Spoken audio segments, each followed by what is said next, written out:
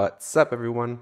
So what you're seeing in your screen is a quick video that I generated after playing for the first time with Unreal Engine 5.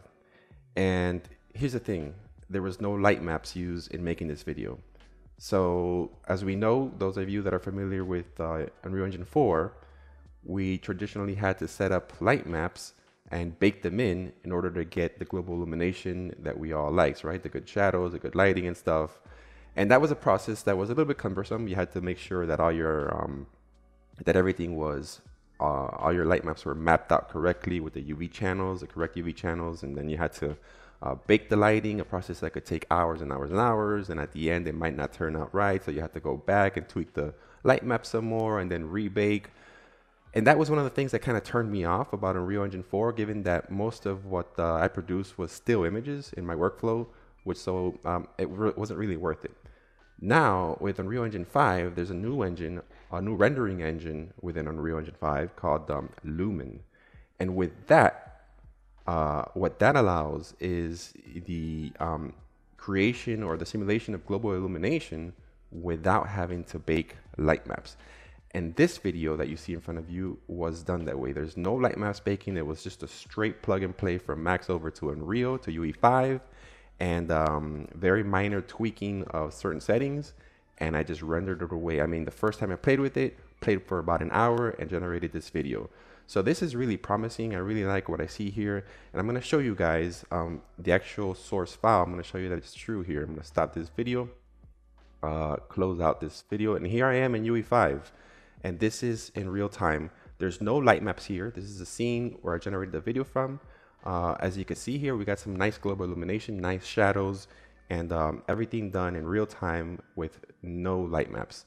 So I'm going to show you guys how to get from Max to this. I'm going to show you the basic steps that you take, just basically 3 basic steps. I'm going to break it down for you, and then you guys could judge for yourselves. Now, obviously, light maps still have their role to play in cases where you have static lighting and you want to save resources. Lumen is a little bit more intensive on GPU and CPU resources, but it's great that we have that option now, and I'm going to show you guys how to get from Max to this, and you can play with it and then judge for yourselves. So let's get to it.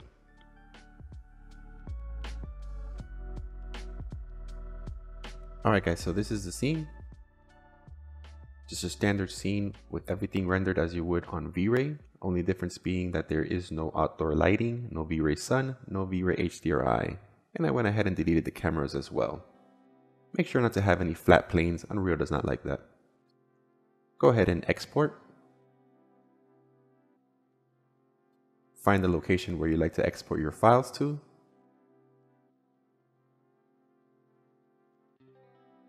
I'm going to create a new folder called House Test 3 and export my files into that new folder.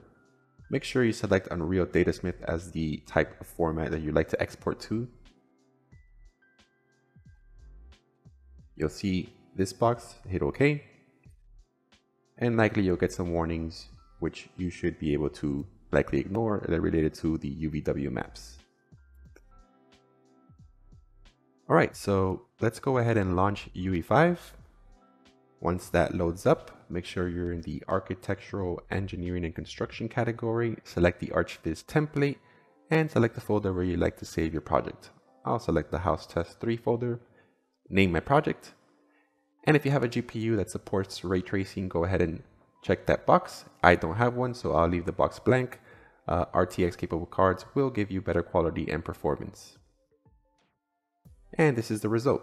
As you can see, it's a blank project with a few sample geometry items that I'm going to go ahead and delete. So I'm going to go ahead and delete these notes here, which I don't need. I'm going to go ahead and delete the sample geometry.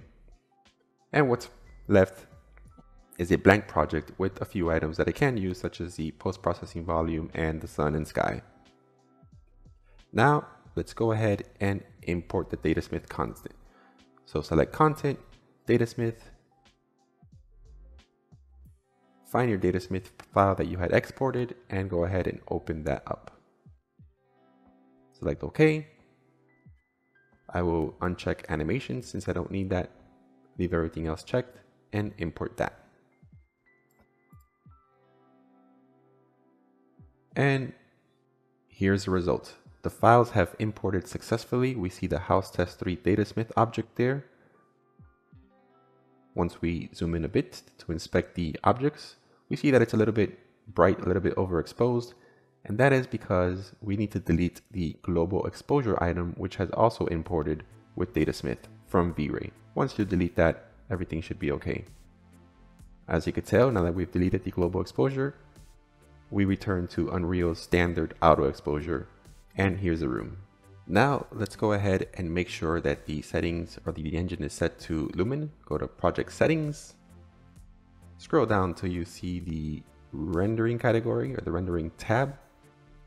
Scroll down till you see the global illumination method and make sure it's set to Lumen as well as the reflection method.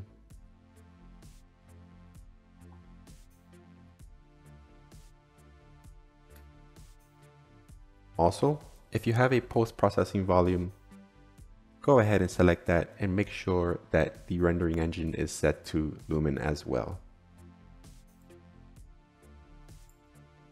Now I will select all my lights and make sure they're set to movable. I do not want any static lighting since I'm using the Lumen engine and we are not doing any light maps. So I select all my ceiling lights that were imported along with Datasmith and set them to movable. I will also change my floor lamps to movable as well. Now let's go ahead and create some sphere reflection capture items for the reflections. This is a standard procedure as we would do before. I will put one here.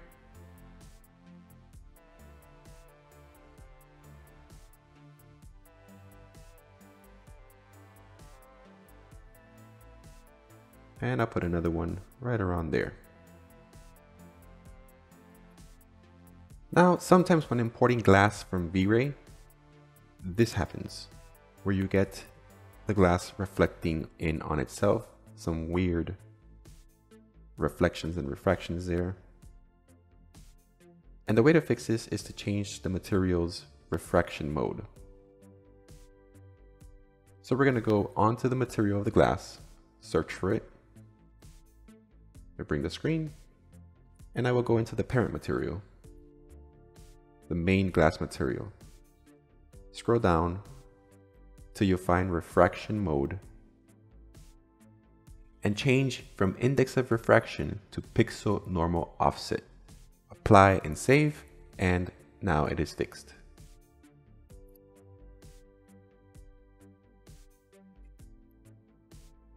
Now let's play with the angle of the sun. Let's look for the sun sky system, and you'll see various settings that you could tweak to change the time and the location of the sun.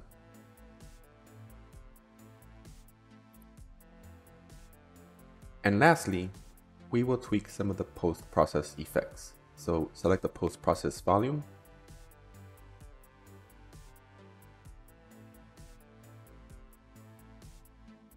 And there you will see various effects that you could tweak to your liking. I will play a little bit with the white balance temperature.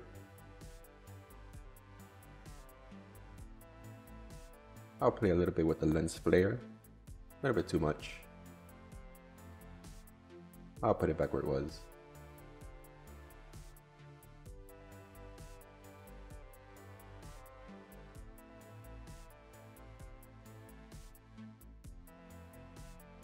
Let's tweak the exposure a bit, make it a tad bit brighter. And one more thing you could do if you're using the Lumen engine is tweak the quality of the GI. So under the global illumination tab, you'll see an option for final gathering quality. Raising this number will increase the quality of the global illumination produced by Lumen at the cost of frame rate. So play with this at your risk. The higher the number, the higher the quality, but it will take a toll on performance. I've put it here at 10, and as you can see, quality is quite good. And here's the result. Nice GI, nice shadows, no light maps. I find this to be pretty impressive especially for the fact that it's being rendered in real time. With just a few clicks, we brought the scene over from V-Ray, and here it is. So overall, I'm very impressed, guys. I like the technology. Going forward, I think I'll use it more. I hope you guys found this tutorial useful. And as usual, stick around, let me know if you have any questions, and thank you guys so much for watching.